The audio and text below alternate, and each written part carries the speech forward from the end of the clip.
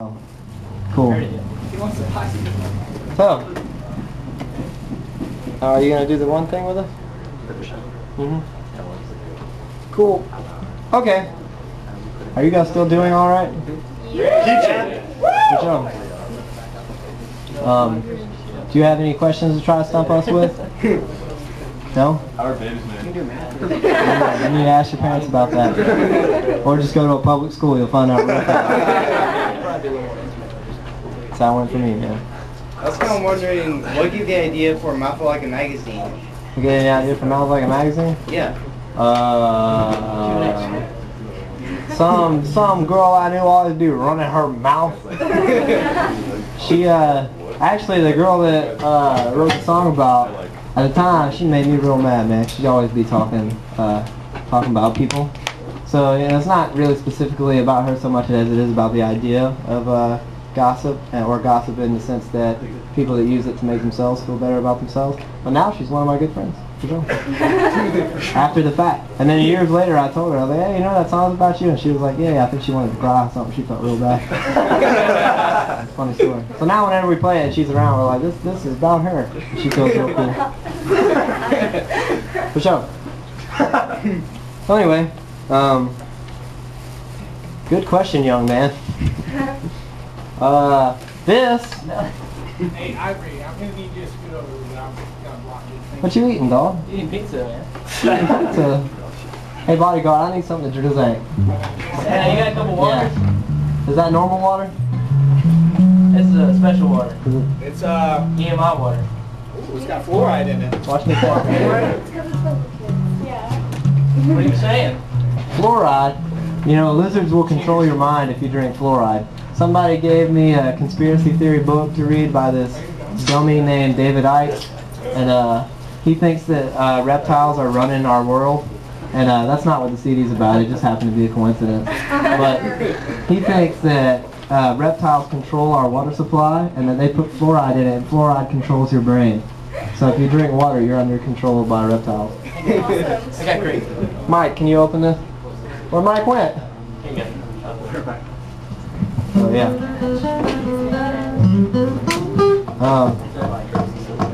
guys want to hear a joke while I'm waiting for him? Yes. Okay, check this out. Have you heard the joke about the panda? So I'm about to tell it to you. Don't mess this up if you've heard me tell this already. I'm looking at you because it seems like something you do. So this guy goes into a restaurant, and or actually this guy works in a restaurant. I'm sorry, it's a bad sign when I tell the first thing wrong. This guy's working in a restaurant, and a panda comes in to eat, and the panda sits there and gets his grub on, you know.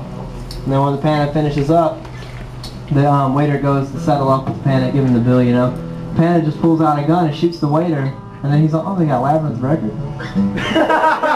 And the panda pulls out a gun and shoots the waiter dead, and the waiter falls down dead and leaves. And then the maitre d' sees all this happening, and he's like, well, that was a rude panda, man. He just didn't even pay. He just shot the guy and then rolled out. So the maitre d' chases the panda out of the restaurant. And he's like, what the heck is your problem, panda? You shot my guy and then you left. And the panda goes, I'm a panda. You need to look it up in the encyclopedia. So the guy goes, oh, that's fair enough. So the guy goes back and he opens up his encyclopedia and looks up panda in the encyclopedia, and the entry says panda. Yeah, he looks on Wikipedia, and the entry says panda eats, shoots, and leaves.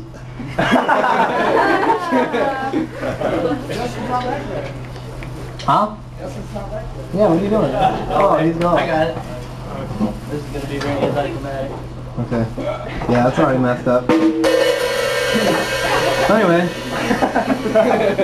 we recorded this song while we were recording Age of Reptiles, but we didn't finish it because we were running low on time. We actually spent all our time finishing 2 other songs that aren't on the CD either, and this one could have been, so, oh well. But, Could be a next one. We redid Mouth. We got it out, yeah.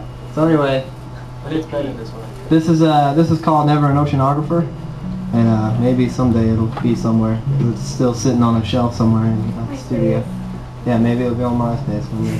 Pure Volume. Hey man, by the way, we're rolling Pure Volume right now. You are. For sure. If you guys go look at them charts, man, so you can be duly impressed by what we're doing on there. Number 2 in Screamo, right behind. Yeah, and then post-hardcore or number 1? Number 1 in post-hardcore, whatever that is. And then it is pretty ironic that we're number 2 in Screamo. I don't. But anyway, and number 11 overall, just behind AFI, man. That's right. Showbread is in the big time. Yeah. So those 25 people that still go to Pure Volume are really making it happen for us. So anyway, are we still in tune? Okay. All right. This is Never an Oceanographer. Where were you when I woke up? I was underwater. Your room is dark and windowless and always getting hotter. I look about, confirm my doubts. Oh, you are nowhere near me. How my heart dies with your goodbyes, and yet you keep it beating. So were you there, my only one? Is that why I can still be? No black of your hair, no blue of your eyes, and you're everywhere inside of me.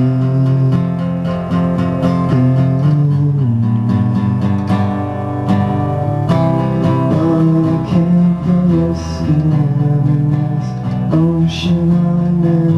Wouldn't anchor your absence has become, has come to be your completion to me, and this half of me left just comes undone somewhere between all the miles in the sea. Voice whispers soft in my ear. I don't understand, and I reach for your hand. You say, my love, I'm still right here. Along the blue, I see only you. The sea creatures scare me so much. How safe you will be when you're wrapped up with me. How long I have ached for your touch. Regenerative of my bones and my skin. My nerves are dismayed by intrusion. Yet if you are gone for sure or for long, it all dies with no soft restitution. I am your belonging. It's obvious in plain view. Like your white collarbones and your beauty, everything that I am is for you.